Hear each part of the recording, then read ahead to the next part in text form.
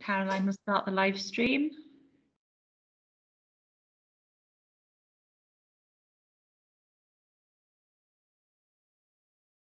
There we go, already. Okay. Thank you very much.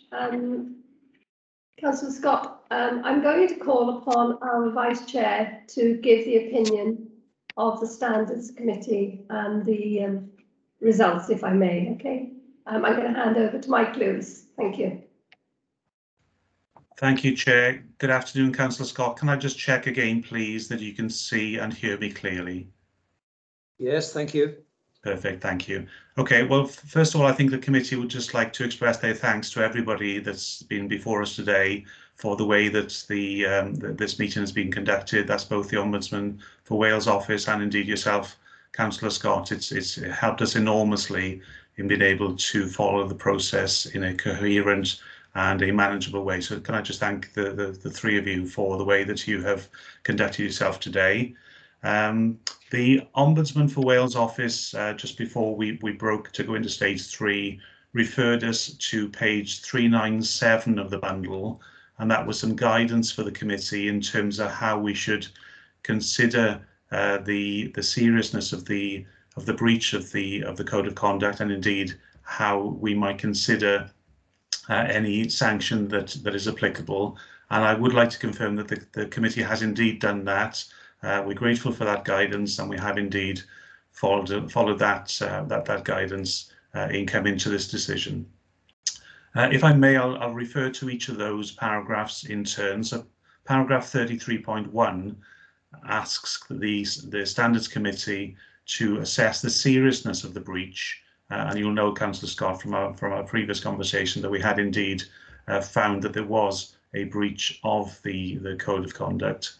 And in assessing that seriousness of the breach, the factors that we took into account included the fact that there was a financial element to the Mumbles Community Council as a result of the breach of the code, that money was spent to a private company, and you accepted, Councillor, in response to my question, that you were aware that you were dealing with a private company. A private company normally acts to make profits and would not normally expect to do work or attend meetings without being paid. So you accepted that.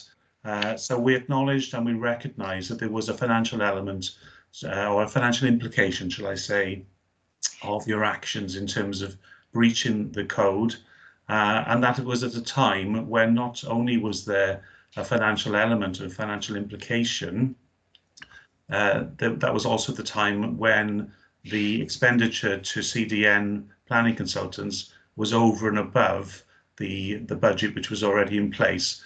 And therefore the committee did consider that this was quite a serious breach because there was a financial implication as a result. We also considered the reputational damage that was done to the community council as a result of these factors, and we took that into account. Moving therefore to 33.2, we discussed a broad range of sanctions, at least those that are within our gift to apply today. And I have to say that the tribunal did consider the whole range of sanctions at our disposal today. But moving on to 33.3, we did also take into account the considerable mitigating circumstances and the aggravating circumstances that we were reminded of today by the Ombudsman's office. And in particular, in terms of mitigation, we do want to acknowledge and recognise the Audit Wales report highlighted, albeit a year or two later, but nevertheless it's in the bundle and we should take account of it. It did acknowledge that the financial regulations and some aspects of the standing orders were inadequate. And those were the standing orders and financial regulations that were adopted, I think actually at the meeting that you were appointed chair, Councillor Scott.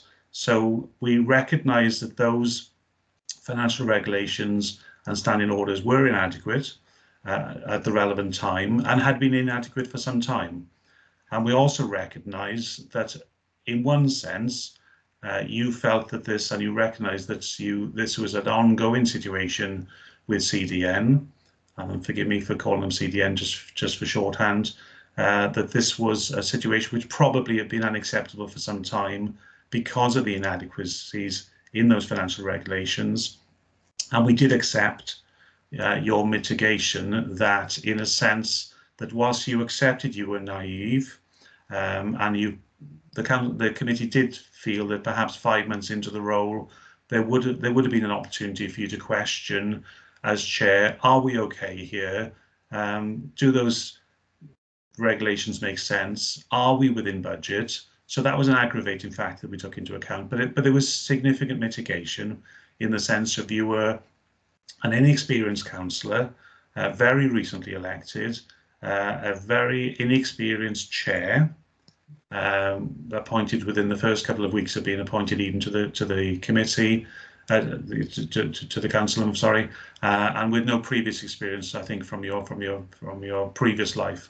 So considerable mitigation in the sense of your experience, and as you described it, a rolling programme which probably had been unacceptable and inadequate for some time. So we also accepted, and the Ombudsman clarified this and confirmed it in response to a question this morning, there was no financial gain here for you. There was no personal interest. There was nothing for you to gain out of it. And again, we accept that evidence. So in terms of further mitigation, we do accept that you were acting perhaps naively, in your words, but with the best interests of the constituents of the area in mind, and we do accept that. And therefore was, as I say, under 33(2), whilst we did consider the whole range of sanctions available to us, we did take into account the considerable mitigation that we saw in this case. We note the Ombudsman's recommendation as to where on the spectrum of available sanctions it should land. And our decision, therefore, today, as a committee, taking all the above into account, is that we would like to issue a formal censure to you, Councillor Scott, for the reasons that I've mentioned. I'm now going to hand back, if I may, to the monitoring officer to explain exactly what will happen next and the next steps. Thank you, Vice Chair and Chair. Yes, Councillor Scott, it will now be for the committee to send to you a full decision that's been made today. I will endeavour to get that out via the committee within the next 10 days as per our hearing procedure. So hopefully you will have that very shortly. I will have to run it past the committee first, obviously, before it's sent out. And I should remind you that you do, of course, have a right of appeal to the adjudication panel for Wales. I think that you have to appeal within 21 days, I think, and I stand to be corrected by the Ombudsman, of receipt of our decision letter or decision notice. So I just should remind you that you do have that right of appeal, but all the details of that will be contained within our decision letter, Councillor Scott. Okay. If I may then, do we call that to be a conclusion for that particular item? Does anybody else want any further comment? None. Thank you very much, then. So, Councillor Scott, can you read? Yes. Yes, thank you. Thank you, everyone, for participating. Thank you. Thank you. Goodbye. Thank you.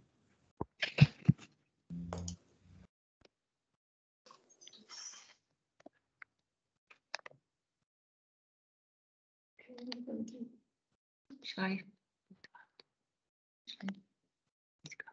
Yeah. So we've got to invite back. Wait a minute now. Put it printed. Yeah.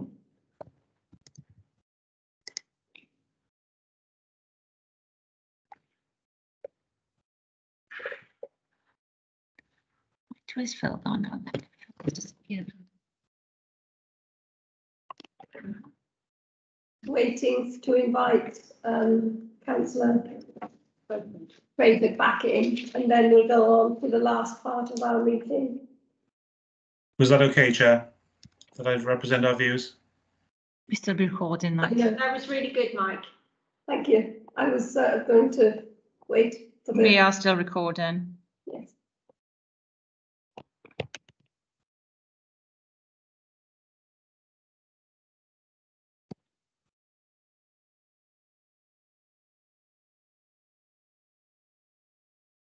It's not. So we're just waiting to call the other members back in. Oh, Phil is saying there was no sound on the live link.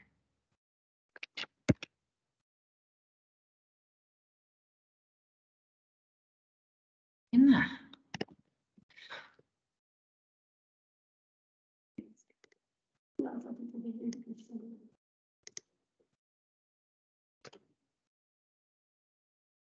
Oh, the sound did go off, but it's back on. Sorry, let's see if Phil Craigbuds can. He's going to rejoin.